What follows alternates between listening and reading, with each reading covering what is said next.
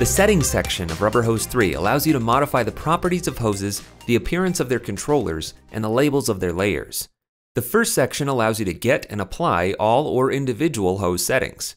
With a hose layer selected, click the Get Selected Hose Settings button, and these values will update to match. Apply all of these settings by selecting another hose and clicking the Apply All Hose Settings button. All of the values for the selected hose now reflect these settings. If the selected hose has multiple bends, the slide, roundness, and direction values will all be pulled from the first bend. I can return this leg's hose settings to the correct values by selecting the other leg, clicking the Get Selected Hose Settings button again, and once again applying it. With no layer selected, all hoses in the composition will be affected. All of these settings may be manipulated by clicking and dragging on the numbers. To apply an individual setting, simply click on the Apply Setting button for that value.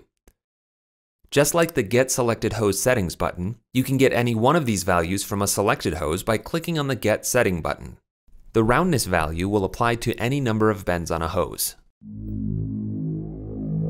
The next section modifies the appearance of controllers, starting with the colors for their default state and stretch states, as well as the controller size. Choose colors that best suit your rig, select the controllers you'd like to update, and click the Apply Setting button. Or deselect your layers and click the Apply button to modify all hose controllers in the composition. Just as easily modify the size of the controllers by changing this value and clicking on the Apply Setting button.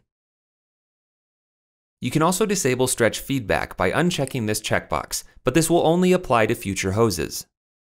All of these values become the defaults when creating new hoses. If you'd like to return to the standard default settings, simply right-click in this panel, choose Reset Default Settings, and click Reset. This section determines the start and end controller labels and allows you to modify and even add custom controller names. Anything in this list will be available when creating or renaming hoses. Remove any controller labels by clicking on this button.